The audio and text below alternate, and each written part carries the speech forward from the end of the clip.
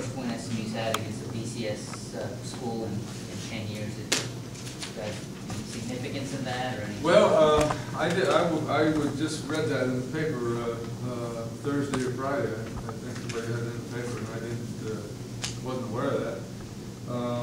Well, it is, you know, what I've talked about doing since I came to SMU is being able to have a home field advantage and win at home. And I think we're 7-1 in the last 8 games. And to be a good football team and a championship team, you have to win your home games, and then you got to steal a few on the road along the way. And if you do that, doesn't matter if you're in the National Football League or if you're in Conference USA, then you're probably going to feel good about yourself at the end of the year. After playing the first half, holding them on their first possession and that long drive, what was the difference about that drive compared to what was going on in the first half? Well, you know, it's hard to say. I mean, when I call the plays and watch, I kind of, I'm looking at the coverage thinking the ball is going to go somewhere, and then when it doesn't go there, I look back and whatever happened, we got a pressure, he had to slide around, couldn't make the throw. You know, I thought Kyle did a lot of good things today. I thought he that drive at the end of the start of the second half, you know, when we overcame those 2 penalties and still went down 12 plays and put it in, ate up I think about 8 minutes or 9 minutes of the clock. That was a pretty good drive, and I thought that he ran around and made some things happen. He's got room for improvement, but hey, I don't know what he completed today, but 4 touchdown passes. He played good enough to win today. And continuing with that, like you mentioned, the 2 false start penalties put you second and 13, or something, right? and then he hit Darius for a first down. That was, he went 3 for 3 on 3rd downs on that series. So that seemed like particularly be a big play. Well, we haven't been very good at 3rd down conversions this year so far, and so I was glad to see him do that. And I think we ended up 5 for 12. That's the first thing I looked at. And a lot of that sometimes are things out of his control for the success. But today, he did what he was supposed to do in some key situations and made some key throws. And I think even the last touchdown was 3rd down, I believe, on that play.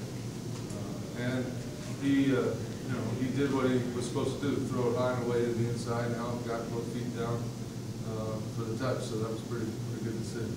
Can you talk about your pass rush on defense and maybe what you guys did in the second half to generate even more of that than you did in the first half? Well, we did, obviously we do a lot of zone blitzing, and Jaguar is fit to be reckoned. I mean, Jaguar is, it's going to be fun to be around here for the next couple of years watching him continue to get bigger and faster. Taylor Thompson, I thought, just showed up. He had some unbelievable pressures.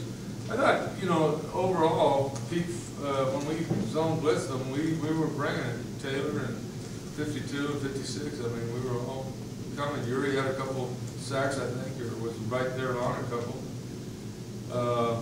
We're just going to have to, tighten down the back end, and if we can do that and not give up the big plays, I think I said this before the season, I think our front 7 is pretty good. What was your interpretation of that punt return?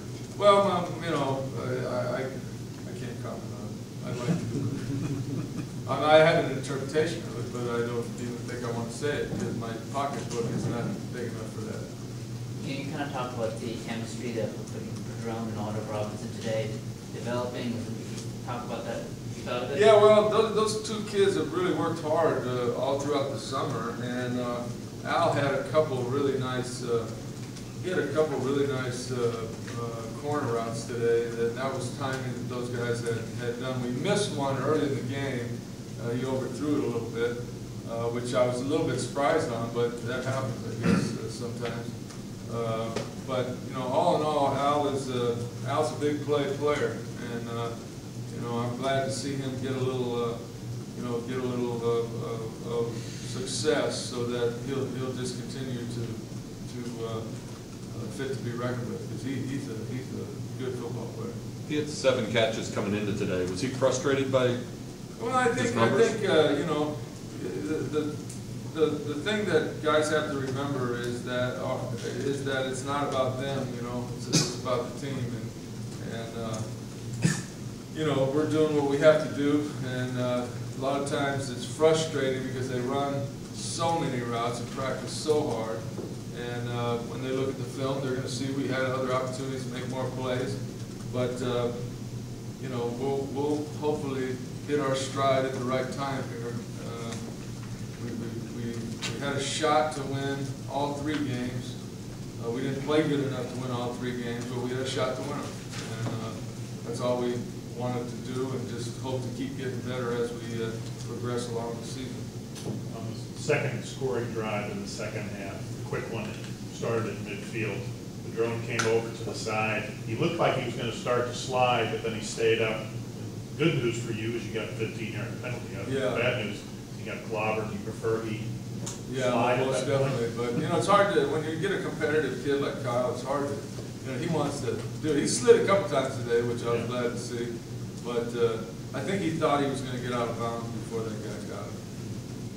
You know, in the first 3 games, he's taken a lot of shots. Are you worried about how he's going to hold up this season?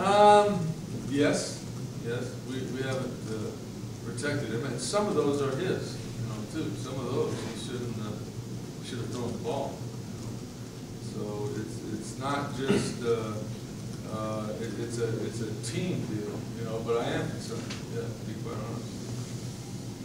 You talked about building a home field advantage. Are you concerned that next Friday you won't have that advantage in your own stadium? Well, we competed with them last year in their stadium, and I really thought, you know, we didn't play very well last year. The kids, I learned what a TCU game was like last year. The kids turned it up and played hard, and I'm sure they're gonna, you know, they play hard the same way. I mean, they're coming here, and they're not gonna, you know, if a call last year had not, the fumble deal had not been overruled, that would have been a very competitive game by the end. Now, they probably would have beat us, but at the same time, it would have been a pretty competitive situation. So, you know, we'll show up, we'll play hard, and hopefully we'll make enough plays to be competitive with it. Speaking of home field advantage, what has been your response to the attendance for these first 2 games? Well, my feeling on it is this, that we have a lost generation, you know, here, and it's not because of anything we've done, you know, it's because of the 25 years of you know, and so the people that are coming are the people that remember the wins in the 80s, and those are the people that are in the stands. And we have more students than we've ever had for the last 2 games, and I don't know about today, but I know last week was more than they've ever had. So what we're doing is winning, and it's starting to create another, you know, tradition. And so, you know, it's still going to be some time here before we build to what we need to do. But you know, hopefully we'll get guys like Willie K to come out, and people come here to the national anthem. What did you see in practice from Keenan Holman that made you decide to go with him in the starting line? Keenan's going to be a good player. He just needs to play. And he's a freshman. He caught a ball there at the end of the, which I was happy to see. That'll give him great confidence. But he can run, and he's smart. And the most important thing about Keenan Holman, he wants to be good. He studies it, and he's going to be a good player. It looked like in warm-up, Sterling Moore was dressed out, full uniform, appeared ready to go, and then he was in shorts after that. Yeah, I was a little disappointed with that, but that's the doctor's decision after kind of, you know, going through it. And, you know, we'll be glad that he has another week to get ready for next week. What do you think of Benny Thomas replacing him? You know, Benny did some good things, but, you know, he also, you know, he got, you know, they're got a size advantage on a couple of throws, but he was there. You know, I was happy the way he played and didn't make any mental mistakes. You know, he got, you know, he did what he had to do for us to win the game. He made some plays. So did the doctor rule out more after the warm-ups, or? Yeah.